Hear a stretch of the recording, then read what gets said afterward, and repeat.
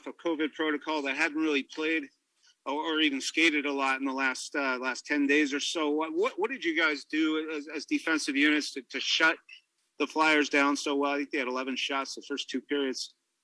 Yeah, I think we just concentrate on some playing simple and playing hard. I think that's what the message was, and I think we executed it pretty good. Jen? That unmute button gets me every time. The way that Larson set up that pass to you and set up the score, how did that open a lane and give you a good look? Oh, yeah, obviously. I think he's done it to Dunn earlier this year. I think he's really good when he glides, fake that shot, and when he passed it to me, the goalie wasn't really set, so it opened a lane for me, and I just put it in.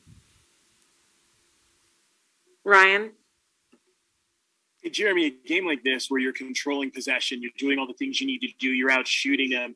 How do you describe what that difference is to where even with all those things, it's still a game that goes into overtime? Like, what do you think it is about this team where in that final third of the ice, there's kind of the struggle to maybe convert some of those chances? Obviously, I think overall we played a really good game. But down the stretch, I think we just need to tight things up. And we've seen that happen too many times for our team this year. So I just think moving forward is something that we need to take pride in.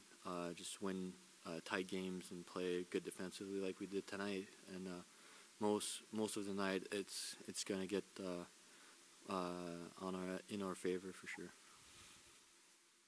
Darren? Hey, Jeremy. So it's not the first time you've had a goal disallowed this season. I'm curious just how frustrating that is to go through that, and then when you get one that counts, how vindicating is that? Yeah, obviously it happened to me twice this year. It's a little bit frustrating, but I was just happy tonight. It counted, the second one counted, but obviously I think